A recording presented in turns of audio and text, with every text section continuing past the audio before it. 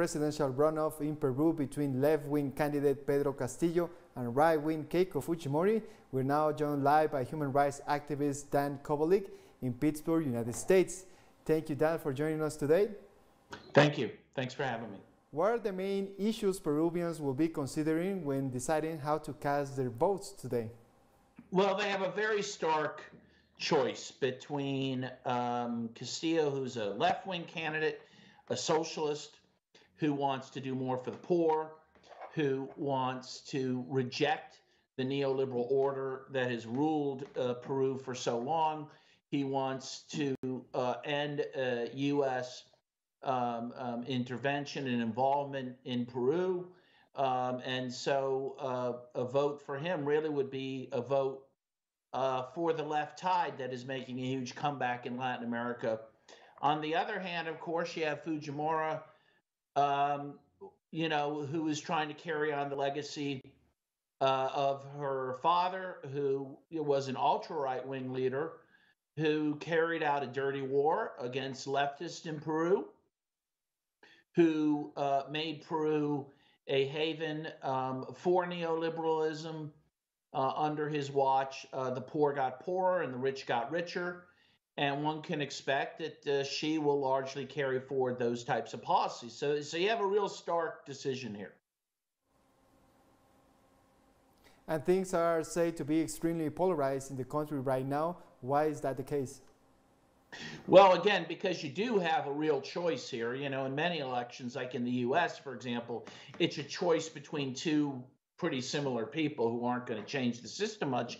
Here you do have real differences between these candidates. And, it's really a vote between those who want change, progressive change, and those who want to maintain the status quo. And so you do have real divisions here. And I think this will come down to the wire.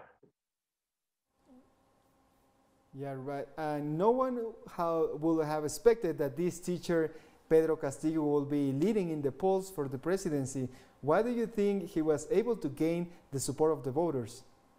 Well, again, I think precisely because he comes from the ranks of the working class. I think people are ready for change in Peru. They're ready for a progressive like him to take over Peru after years of neoliberal rule, which again has ravaged the working class, has ravaged the poor, and they see him as a real alternative.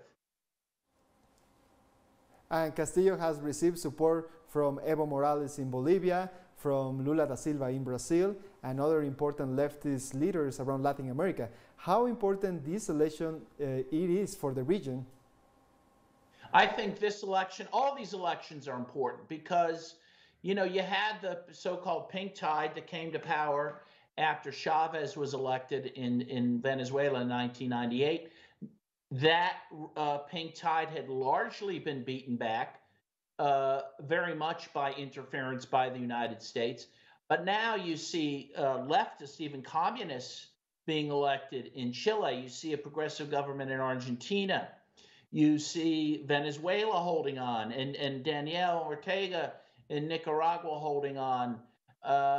So I think there is this election is important to show that the pink tide continues, and the U.S. cannot continue to hold back the progressive movement in Latin America.